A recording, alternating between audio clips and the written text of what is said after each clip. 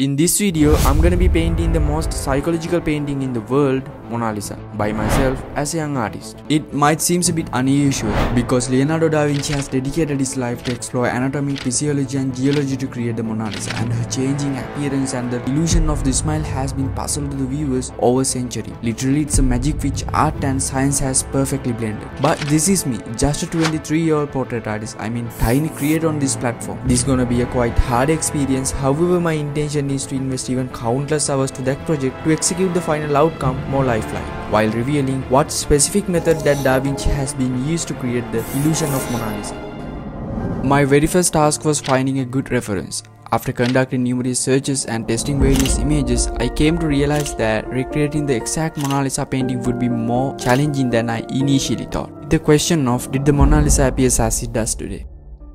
Many professionals believe that yellowish brown hue is a result of varnish yellowing over time. However, such a restoration is unlikely to happen due to the concern about damaging the original painting.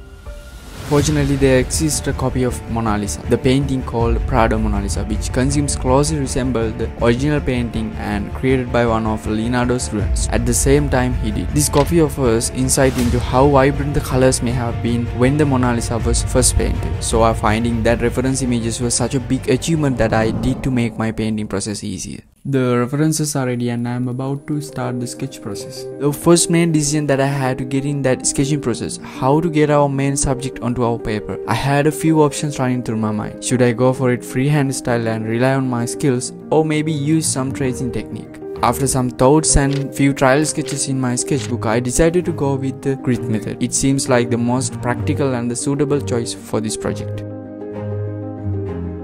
The grid method aligns perfectly with the focus of this project. It allows me to break down the painting into smaller, precisely measured sections, ensuring that every detail and every nuance is faithfully replicated. Since I was the start of sketching, I've been using really light lines throughout my whole process of the drawing.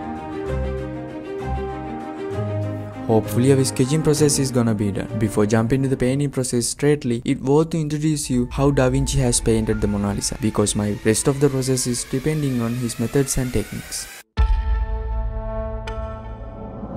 In the original painting, Leonardo started with a thin poplar wood panel and applied an undercoat of lead white to hoping for a reflective base, and then he used painting as semi-transparent glazes with just tiny amount of pigment mixed with oils, and it was more like a wash. Applied layer by layer, scientific analysis has shown that he used up to 30 layers of glazes on the Mona Lisa, that it measures only 40 micrometers, which is half the width of a human hair. So here I am about to use the watercolor as my primary medium to paint, due to the fact that watercolor's unique transparency and layering ability. That ability allows me to capture the same luminosity and depth as the way that Da Vinci has done in the Mona Lisa. And I started the painting from the background, using a little bit of pigment with lots of water. So here I'll be using these mixtures layer by layer until I achieve the right contrast and saturation. In fact, replicate the glazing technique that Da Vinci has used. Once the first layer dries, I begin with my second layer, over and over, around 10 to 15 layers to achieve the right contrast. Certainly it requires some amount of time, but not as much as oil.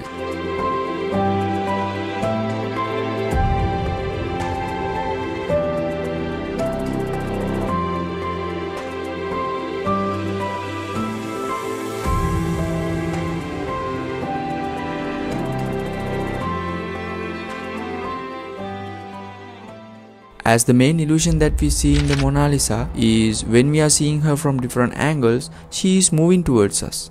So let me tell you how it's technically happened. If we carefully look at the background of the Mona Lisa, we can see the horizon line doesn't line up. It's crooked. That's the optical trick that Leonardo intentionally created on the painting. But why? When our brain receives conflict visual information, it jumps between those images to find out which one is correct, but we can't find the right answer. This constant reevaluation tricks us into thinking we are seeing the Mona Lisa from different angles. It creates the illusion that she is moving towards us.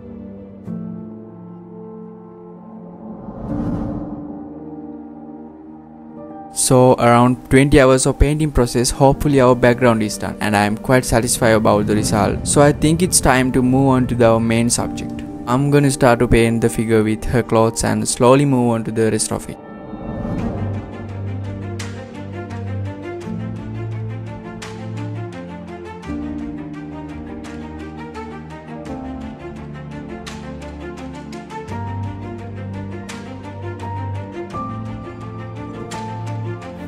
As you can see our references, the original painting itself isn't the best option to use as our primary reference here, including varnish alloy which has altered its appearance. And even the intricate details are not appear clearly for just like this recreation. So the second copy was extremely helpful me to have a better identification and get a clear idea about the colors over here.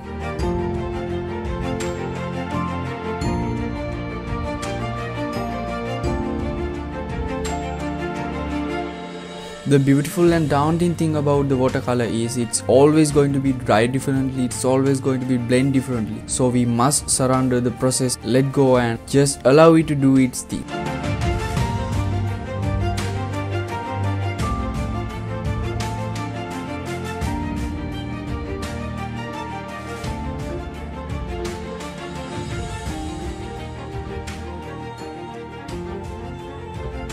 After dedicating such an exhausting time into the intricate detailing process, now I'm about to enter the main magical part of the painting, her face.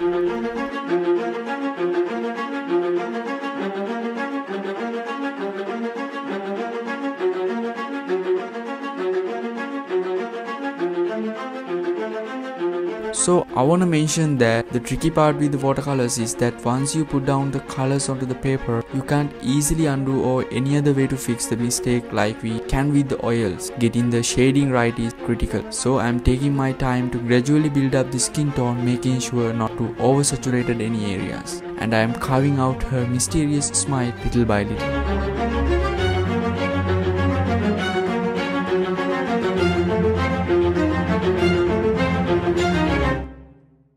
In the year 2000, Dr. Margaret Livingstone, a Harvard neuroscientist, discovered that Mona Lisa's smile comes and goes because how the visual system is designed, not because of the expression. When we look at a face, we spend most of our time focused on the other person's eyes. As we look into her eyes, the shadows and tones suggest the curvature of her smile. But when your eyes go directly into the Mona Lisa's mouth, your central vision doesn't see the shadow, and she isn't smiling. Then scan back and forth between her eyes and lips, and her expression changes. That is not our imagination. It's all to do with how we see, not how we think.